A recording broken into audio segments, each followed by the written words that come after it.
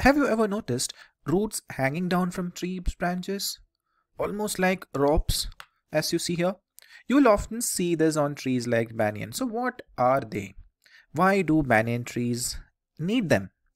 Let's dive in, learn more about roots, and try to answer these questions. Let's try to see a fun experiment to learn a bit more about roots and how plants grow.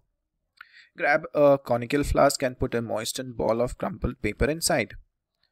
Now take some soaked chickpea and place them between the paper just like you see in this here. Leave it aside for 2-3 days and check what happens after 3-4 days. What do you think you will observe after 3 to 4 days? Take a moment and try to guess. Yes, you have noticed something pretty cool about the chickpea. Two parts start growing out of the seed. One part that grows downward towards the soil is called the radicle.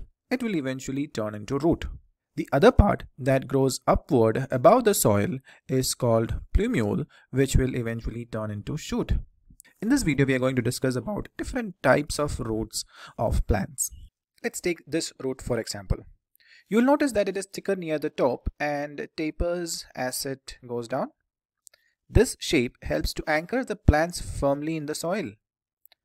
And some of them have secondary roots as well. You can see them here.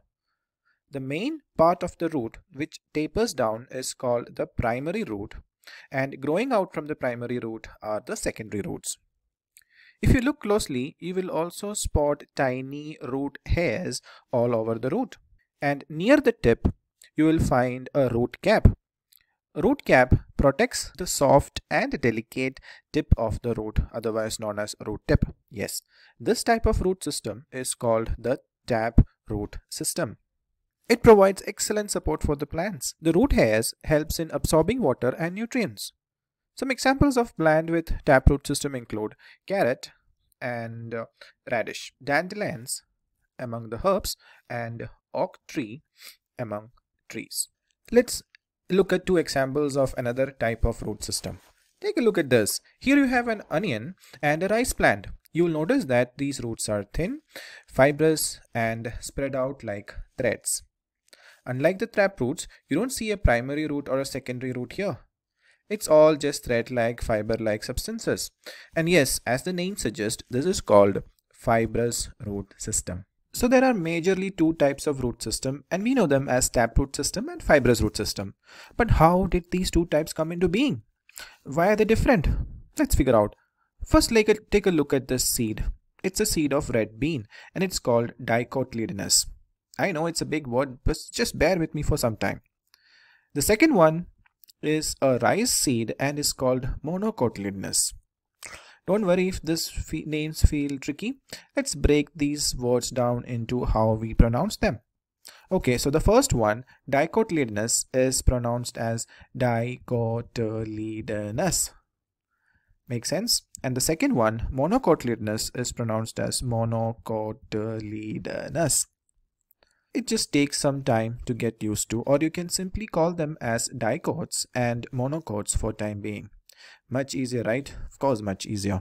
You'll learn more about these types of seeds in higher classes, but for now, what you need to know is that the dicots gives rise to the taproot system and the monocots gives rise to the fibrous root system.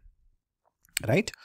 Yes. So that's the origin of the two different types of root system. Now, other than tap roots and fibrous roots, there are some special kind of modified roots known as adventitious roots. These roots grow above the ground and provide the extra support to the plants, kind of like giving them a helping hand. And on top of that, they still do their regular root duties of absorbing water and nutrients. Cool, right? Yes. Now let's look at some examples here. You can see roots above the ground in different plants. The first one on the top left is a maize or a corn crop. Notice how the roots grow out of the stem and into the ground. These are called stilt roots. They help give the plant extra support in loose soil. The next one is the mighty banyan tree. Its roots hang down from the branches and grow towards the ground. They are known as prop roots, and they give the huge tree the support it needs to spread out. Then you have on the bottom left the strawberry plant. Take a look here. Its roots run over the ground instead of under it. These are called runner roots.